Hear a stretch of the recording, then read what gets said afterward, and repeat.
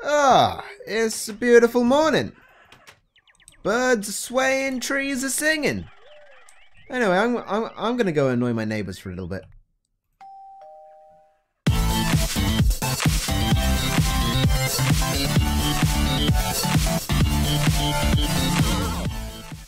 Hello everyone, and welcome to what I guess you could technically call my first mod spotlight, but I guess I kind of have done one before, and it was the parachute mod, but that was only really me showing you how to use the parachute and just testing out things and just trying to do something a bit odd.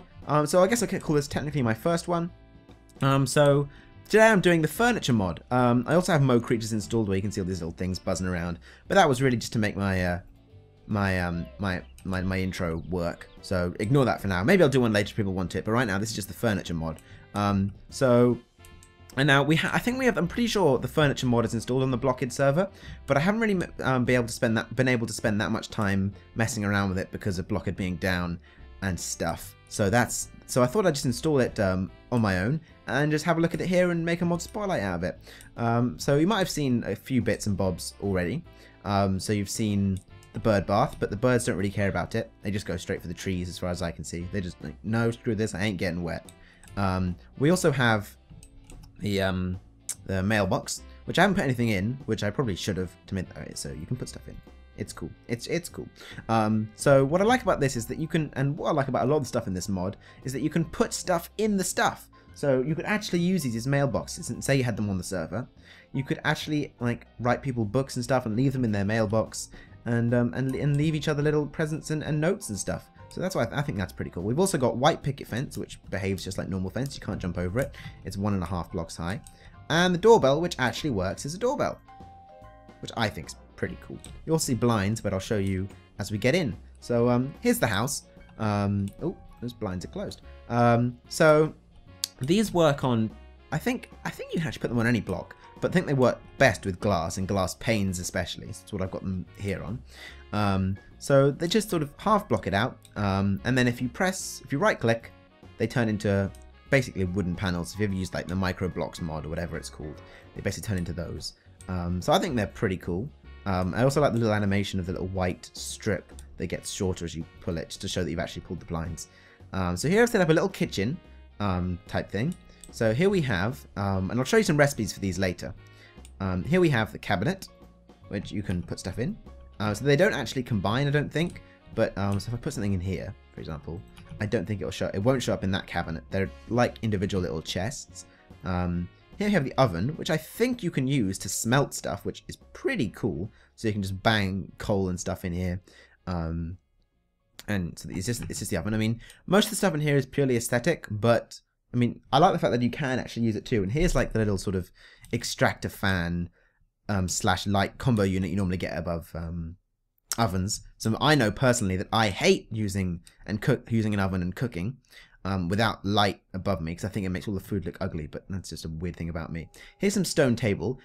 It would have been nice if they had smooth stone, but they don't, so cobble will have to do. I think smooth stone, or maybe adding some more like marbly type tabletops would look better for doing something like a kitchen.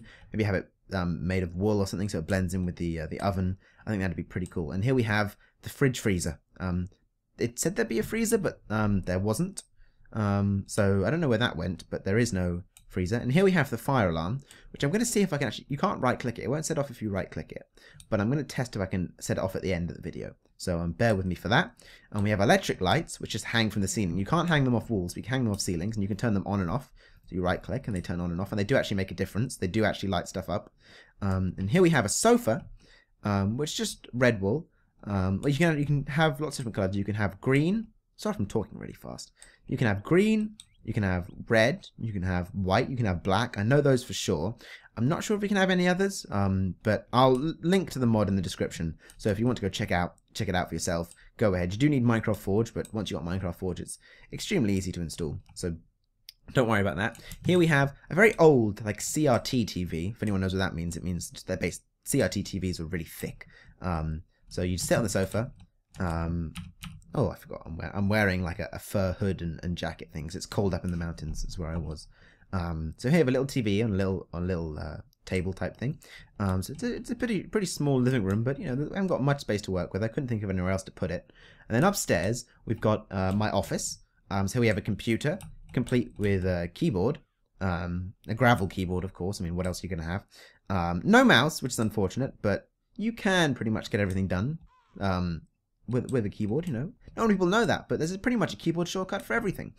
So yeah, and we have a printer to boot. So that's pretty nice too.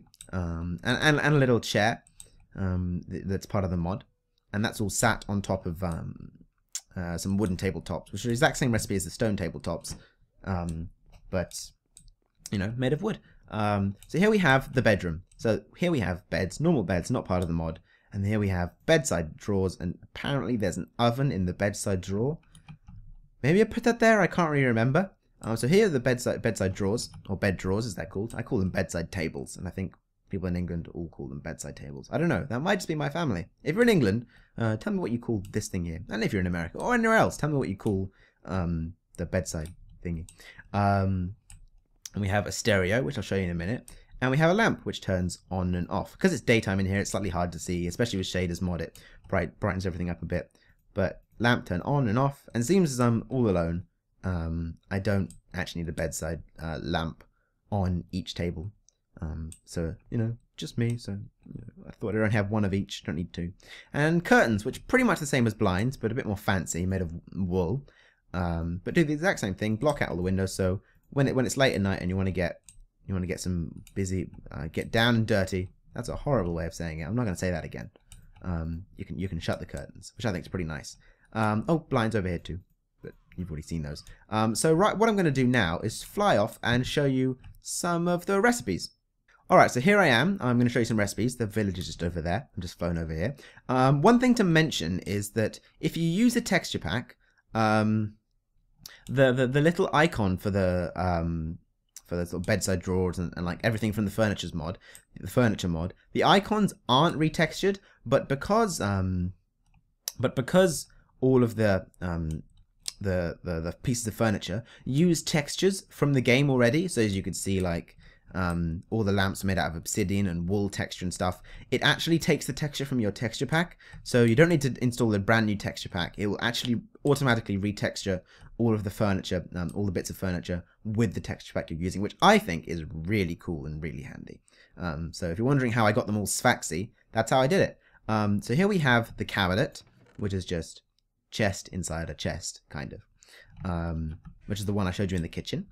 Here we have the bedside drawer, which is similar to the cabinet, but another chest.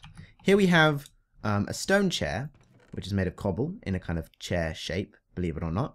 You can also replace the cobble with wood and get a wooden chair, as I showed you up in the study.